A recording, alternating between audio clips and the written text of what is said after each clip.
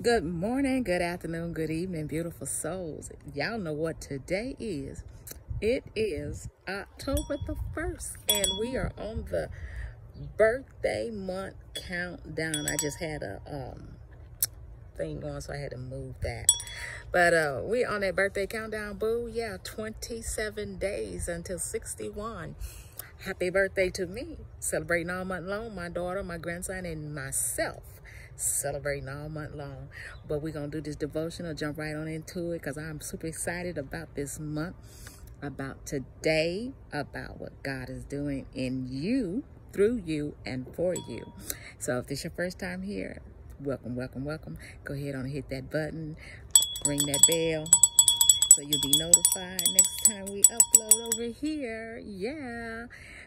Okay, so give a thumbs up. I don't know what he was. I'm just super excited. It's Saturday. Hit that button, ring that bell, thumbs up, share the devotional, leave a comment. Today's devotion for October 1st, 10/1/22 is gifts for the Lord, and we are gifts for him. So at our door is every delicacy, both new and old, that I have stored up for you, my lover. Song of Solomon 7:13.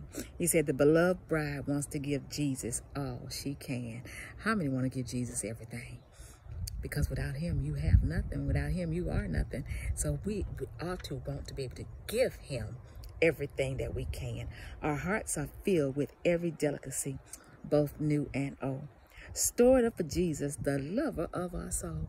You don't know love, you don't feel love. Jesus is the lover of your soul. Yes, he is. We have new delicacies. We brim with new life, new joy, and new gratitude. This ought to be the season for your new.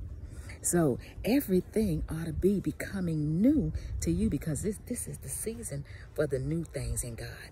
Amen. So just tap into what God is doing to receive the new. It said, but we have old delicacies too. We want the new, but we have some old things too. There is our first love.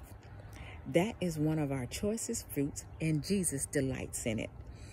There is our first faith, the simple faith that filled us from a state of utter poverty and allowed us to share in God's great riches. Isn't that something? You exchange your poverty for his riches.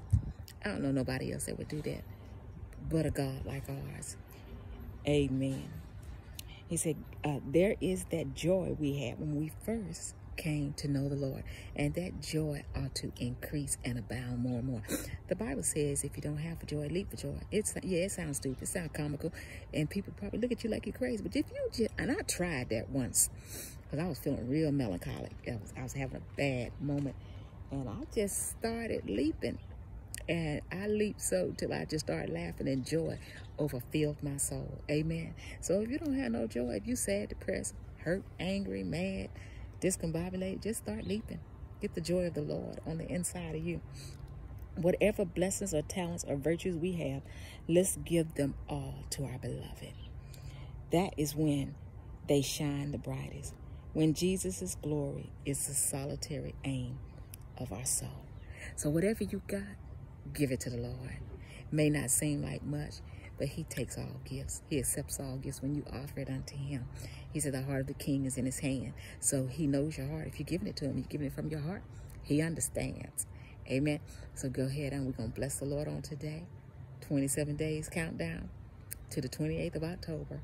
When the big 6-1 coming. Yeah, I'm going to celebrate anything over 50, we celebrate. If you get this close to it, because a lot of people are not making it to 30. A lot of people are not making it out of school. A lot of people are not even making it out of middle school.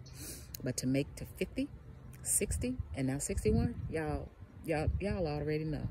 God is just good like that. So until the next time, y'all be blessed. Give God everything that you got, and watch him open up the floodgates of heaven and give you everything he got. So be blessed on today. God bless you. Don't forget, hit that button and ring that bell. Bye-bye.